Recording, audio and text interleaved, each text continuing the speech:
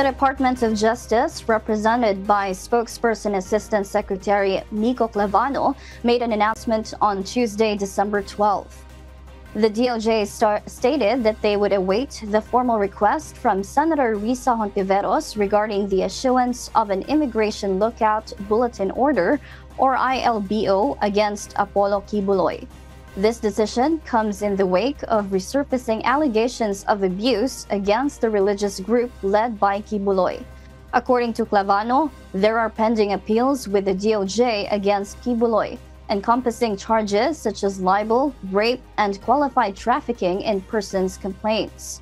The intricate legal tapestry further unfolds as Quiboloy, in an interesting turn, acts as the complainant in an alleged pending appeal on a cyber libel case.